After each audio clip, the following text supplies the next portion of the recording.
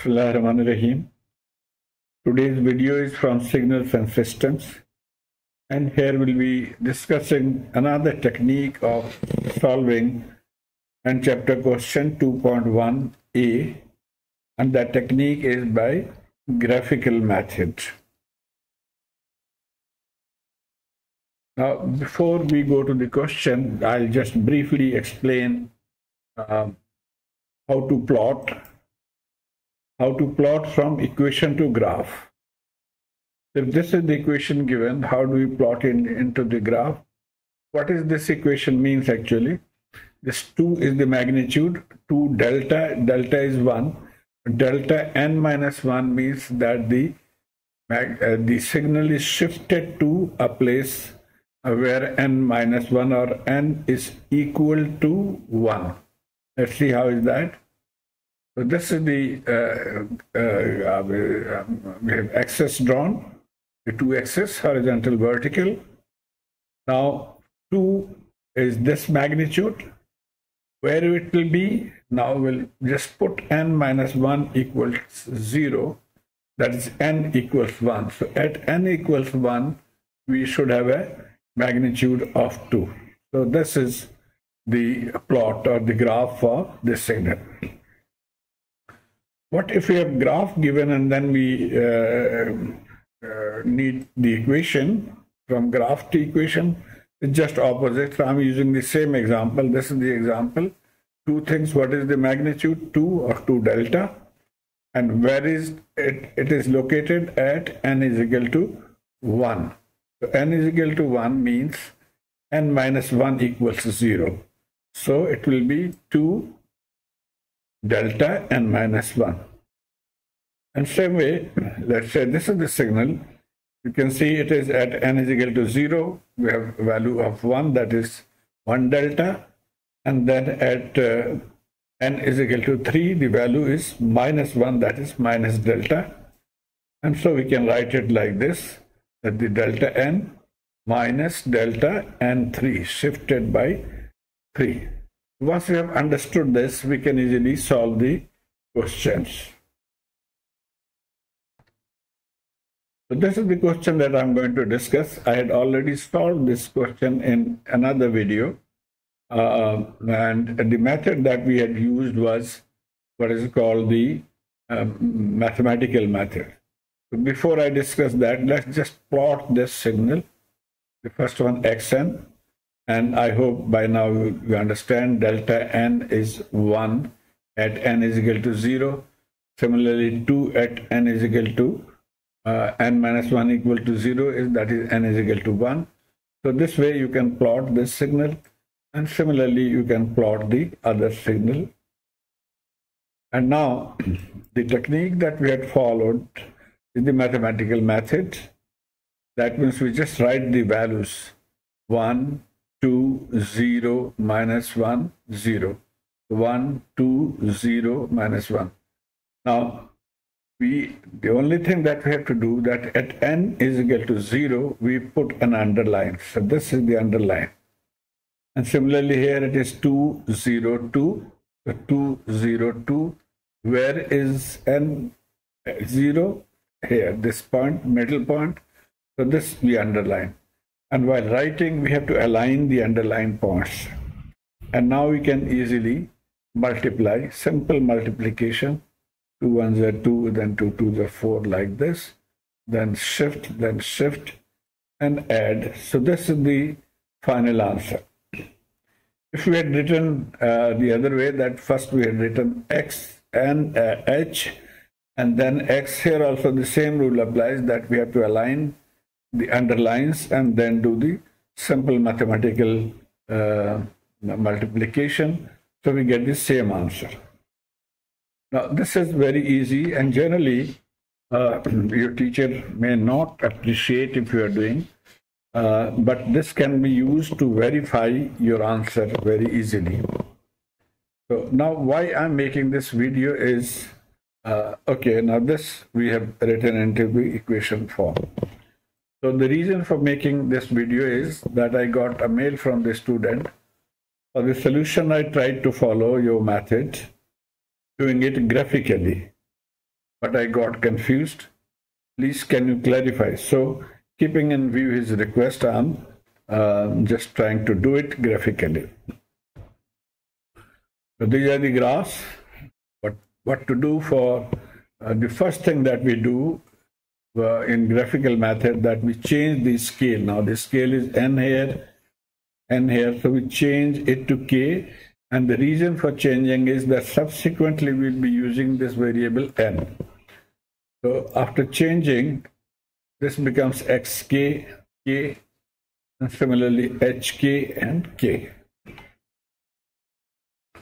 The next step, and there are two methods that we'll follow. The first method, we flip any one signal around. So either we flip this one or this one. In this case, I will flip this one because I prefer to flip the one-sided signal. Now this is one-sided signal, that is from 0 right is all the signal, whereas this is two-sided signal. From 0 both sides there is a signal. So first I'll do this and then I'll do this. So flip the first one. This is the one, flip at or around 0 point. So just turn it. We have turned it. Couple of things. Xk will become x minus k, and these variables will now become with the minus sign. Next we do is move the signal too far away to a point n. So we move it to a point n. So what will happen? This 0 will become now n. So we'll add n with all these. So it is n, n minus 1, n minus 2, etc. And similarly with x minus k, we'll add an n. So it will become x n minus k. Okay, done this far. Now what we need to do is that we move this signal to a point where there is an overlap. So we can see this can overlap when we move it right here. So let's see. Okay, so this is the point where we are seeing the first overlap. What is that point? N is equal to minus 1. Okay, and so the signal xn minus k will now become x minus 1 minus k, changing n into minus 1. So for n is equal to minus 1, the multiplication of the two, that is x minus 1k and hk, will be 1 and 2. 1 into 2, 2. So this is the value that we get at n is equal to minus 1. Now we move it further. We move it further to n now goes to 0.0. So n is equal to now 0, and here is also another overlap. Now it's overlap of 2 and 2. So, and the signal will now change. Xn minus k will become x0 minus k. So x0 minus k into hk will be 2 into 2, 4. Okay, so these two values we got from the previous slide, and we were here. And now we will move to n is equal to 1. We were at n is equal to 0. Now we have moved to n is equal to 1. And now you can see this is an overlap, only 1 and 2. So 1 and 2, 2. We move further to 0.2 here, and then now you can see there are two overlaps, these two and these two. So how do we write? Same technique, 2 into 2, 2 into 2, and plus 2 into minus 1, or 1 minus 1 into 2. So the answer will be 2. Okay, and so these four steps that we have got, and for n is equal to 2, and now we move to n is equal to 3. N is equal to 3 here, and you can see there is no overlap. So the answer will be 0. This is the answer. And now we got to move, keep on moving till such time this whole signal moves away from the upper signal. So let's move another step. At n is equal to 4, now you can see this is the overlap. So -1 and 2, so answer is -2. Okay, so these are the 6 values that we have got, but we need to move further from here. If you move further, n is equal to 5. Now you can see this whole thing has come out of the first signal, moved away, so there is no overlap. So we can say that for n greater than or equal to 5, there will be no overlap, and so the output will be 0. And this was our mathematical answer. You can see that in this case also we have got the same answer: 2, 4, 2, 2, 0, -2, 2, 4, 2, 2, 0, -2. And so we can write the answer in equation form now. We have already learned how to write this. So this is our 0 point. 4 will be at 0 point. Left is the negative n, so it will be n plus 1.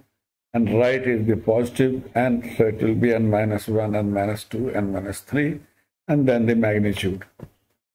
So this is the way that you do. But then the curious mind may ask, what will happen if we move the hk? So let's see. We have flipped this, and just for you to understand, I have put in a dot here, so flipped it, so the dot came here. Same technique, moved it to end, so it will now, h minus k will become h n minus k, and then we pull. Okay, yeah, this is a very important point. Where do we put n in the scale? Always n should be at point 0. So with n at point 0, this will become n plus 1, this will become n minus 1. And now we keep pulling till such time there is an overlap. So at this point, we can see there is an overlap. And what is that point? N is equal to -1. But n is equal to -1, the overlap is 1 into 2. We have changed this n from n to -1. And similarly, we move further. N is equal to 0. We have this 2 and 2 overlap, so it is 4. We got these two values. Now we move further to n is equal to 1. Again, there is an overlap of 1 and 2, so 2. Further, n is equal to 2. This is the overlap, and this overlap, so 2 to 4, and 1 minus 1 into 2. So the answer will be 2. Okay, further now we move to n is equal to 3. No overlap. So 0, 0. We move further right to n is equal to 4. There is an overlap, -1 and 2, so -2. Move further. N is equal to 5. Now there is no overlap between the two signals. No overlap, therefore output will be 0. And from here also we get the same answer. You can see 2, 4, 2, 2, 0, -2, 2, 4, 2, 2, 0, -2. And the equation accordingly we write is the same equation. I hope you have been able to follow this. Please let me know through your comments. Thank you.